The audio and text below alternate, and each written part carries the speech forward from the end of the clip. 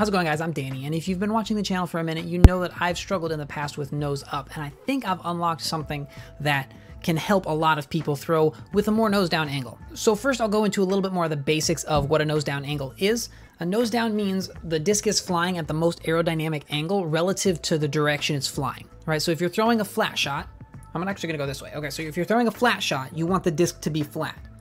You don't want the disc tilted back. This is what's known as a nose up throw. And nose up is kind of more typical. So that's why nose down is really what I use to refer to a nose flat angle. But if you're throwing upwards, you want the disc to match that angle. So this is not inherently a nose up angle if you're going up here. But if you were throwing flat, this would be a nose up angle. So another question that I get a lot is, where is the nose? The disc is spinning, so how can you tell where the nose of the disc is? And the answer to that is it's kind of the outer edge of the disc. It can be any point along that as the disc is rotating. It's whatever part of the disc happens to be pointing forwards at that moment. So it's always on the front of the disc regardless of how it's rotated.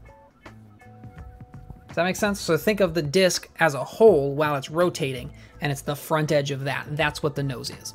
So the reason you don't want to throw with a nose up angle is, number one, because it flies less aerodynamically, right? If a disc is flying like this, it's got a much narrower profile and it's going to be able to cut through the air and go a lot farther than if the disc is tilted backwards. Then you're going to get air coming into the bottom and it's not going to fly nearly as aerodynamic or nearly as far. Also, if a disc is, what causes a disc to turn is the air rushing over it and pushing down on the front of the nose. Gyroscopic precession causes that downward force to be applied on the right wing, and it pushes it down for a right-hand backhand throw. Don't worry about it. You need a disc to be nose down to get it to turn. That's a reason a lot of people don't like throwing drivers, is because they're used to throwing with a nose up angle, and putters and mid-ranges, because they have a blunter nose, they're much more forgiving of that nose up angle.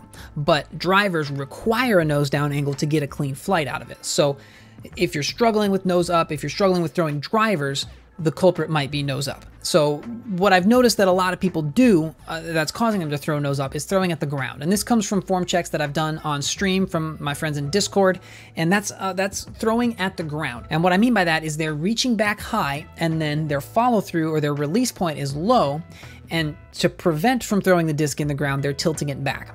I've actually heard of a drill where people throw the disc at the ground and progressively farther away from themselves, and that's supposed to teach them how to throw a disc, but that's actually teaching them very effectively how to throw with a severe nose up angle.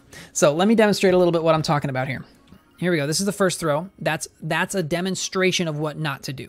That's a demonstration of throwing with a nose up angle because of a high reach back. So you see right there, my reach back is about by these leaves, kind of by the bottom of these leaves, and my release point is kind of down here. So this angle is down. This is a downward angle. So if I were to throw with a nose down angle relative to the line that I pulled it on, then the disc would go into the ground about 100 feet away from me. I'm throwing the disc down, but because the disc didn't go into the ground 100 feet away from me, I'm throwing, that means that I'm throwing with a nose up angle. I'm sort of air skipping it and getting a straight flight. So what should you be doing? What's more typical? Well, an ideal shot is right here. This is kind of a distance line, so it's a little bit higher than most, but it's a demonstration of what more of an ideal reach back is. Here it is again in slow motion. You see my reach back is right here, right? It's around the top of your abs, right around your lower chest area is where the most power comes from your reach back. And then I'm pulling, boy, I'm out of practice. That brace is not good. And my release point is kind of chest high. So if it goes from lower chest to chest height, then the disc should be flying about out there where my pointer is, and it did just that. So because I'm throwing the disc upwards and I'm getting a flight that's upwards, that means that my disc is flying nose down. So mentally, what's a good way to think about this? It's a good idea to think of like a hula hoop, maybe much bigger than that, because hula hoops are kind of small. But you want to think of a target in the sky that you're aiming for. And I always teach to reach back straight opposite of your target for hitting gaps, but that also applies to hitting, to getting the disc nose down, to hitting the height that you're looking for. So if you're aiming up in the air, you want to reach a little bit lower, and that's going to cause you to throw it higher and maintain that nose down angle. So that's where I think most people should reach back for like most of their disc golf lines, most of their golf lines that they're throwing. But if you're trying to throw something a little bit differenter, that's a word, more different. This is a demonstration in just a second. Hang on. Okay, this is a demonstration of a downhill throw. You see my reach back is a little bit higher and my release is a little bit lower. And this shot isn't a lot lower than the previous one, but also I'm not super great at disc golf, so that's why.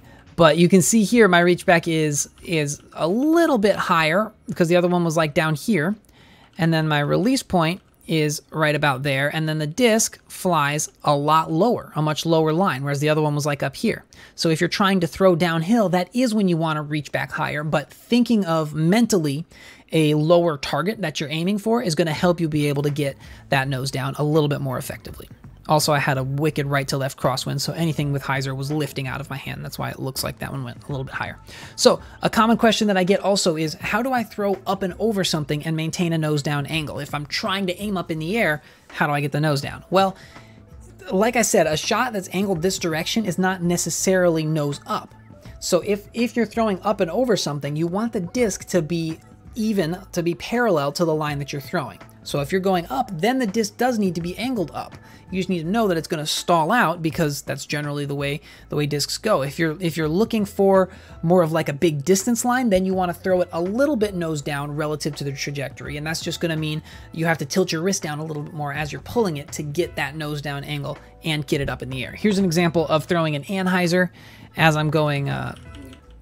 This is a big anhyzer. I had a very strong right to left wind, so this one didn't go very far, but you can see I'm trying to throw it up, so I reach back even lower than the other shot, right? See, this is kind of the lower ab area, and my release point is kind of upper chest, so this shot is going much higher up in the air, but it's still nose down relative to the trajectory, relative to the direction that the disc is flying. So that is a little bit of something that I've been thinking about for throwing nose down. I hope you found it helpful. Let me know what you think of this style, of this sort of off the cuff, kind of with the nice microphone, but kind of the worst quality camera. Let me know what you think of this kind of off the cuff style of video. And yeah, thanks for watching, and always remember, slow is smooth and smooth is far.